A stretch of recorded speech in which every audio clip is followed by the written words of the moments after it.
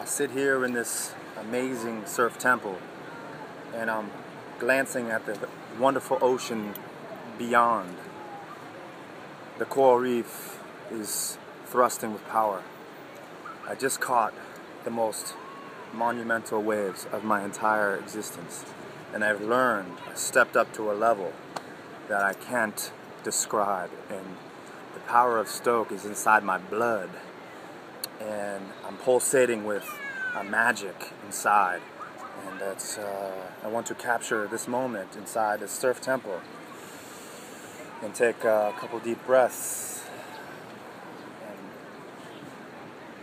get that feeling of absolute power. It's Independence Day in Bali, and I feel very independent, and my karma is balanced at this point. I've had some rough travel, and I've had some amazing times. It all works itself out when the power of the mind equals positivity, and I am living proof right now because a couple of days ago I almost lost my life, and that's real talk. Circumstances kept me alive, and I acted upon it and got some poisons out of my system.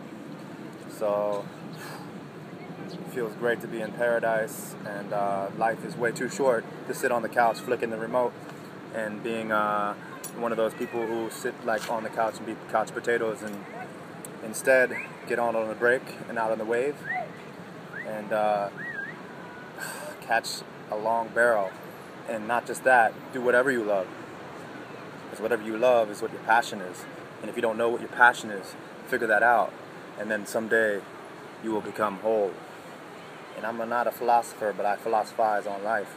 Aristotle, Socrates, and all those hypotheses.